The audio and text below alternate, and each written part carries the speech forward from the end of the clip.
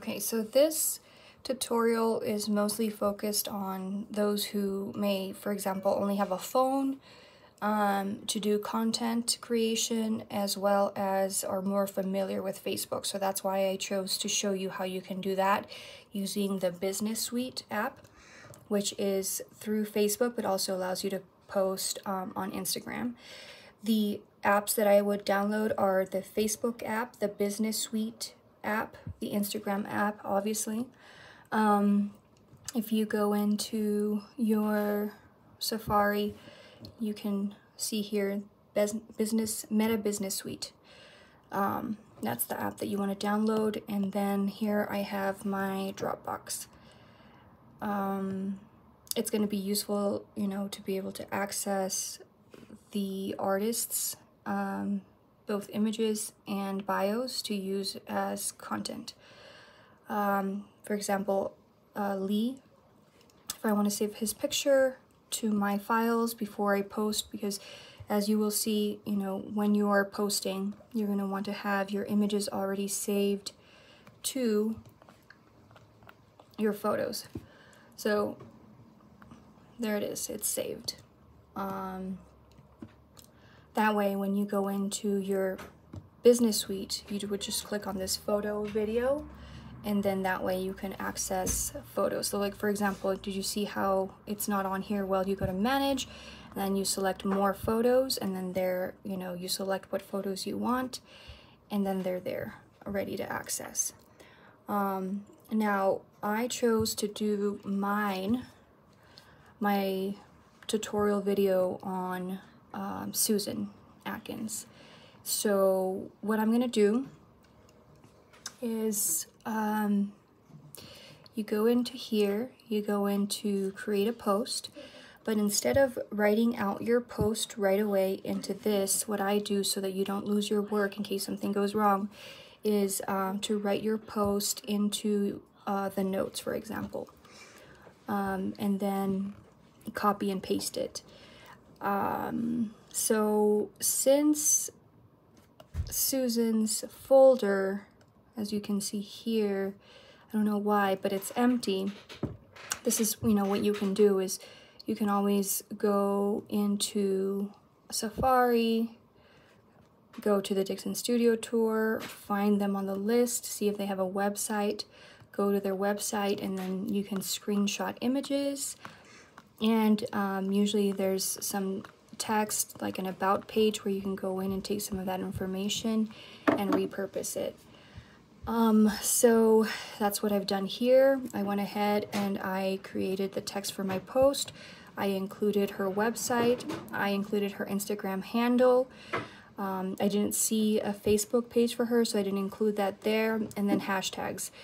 Obviously, we want to make sure that we use the Dixon Studio Tour hashtag, so that's more of a narrow down hashtag, and then a wider scope, so sewing, crochet, you know, so on and so forth.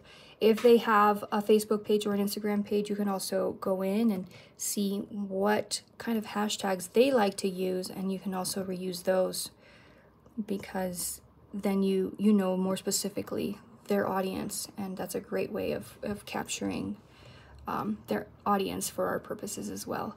So I copied and I pasted that. Now I'm going to go back into the Business Suite, which is this one. I'm going to paste my text in here, and this is a great tool to find hashtags. So anything that, for example, saved, but we don't have any saved, we can start saving them, but popular. So if you want a popular hashtag for sewing, you can find the most popular hashtags, as well as, you know, the more narrowed down hashtags for more specific audience reach. But here I have my hashtags. Okay, now we want to upload our photos. So these are some of the screenshots that I took. Oh, you know what? I need to actually, that one was not cropped properly, so let's use these four for now. Okay, and then we go to next. Now, if you want to publish now, you can publish now and then just hit publish, or you can schedule for later. Here, like for example, let's say that you signed up to post on Thursdays. You can set it up for Thursday. You can look up what are some of the best times to post on Facebook and Instagram, you know, on certain days. But, you know, just keep it simple.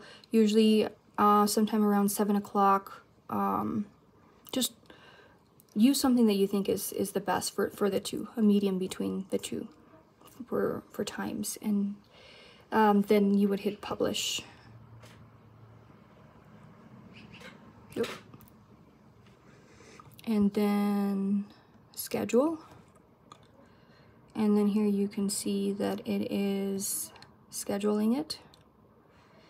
And now if you want to go in to see where it's at, you can go to more and then planner. And here you can see where it's scheduled.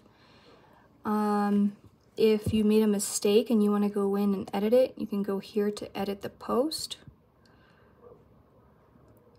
And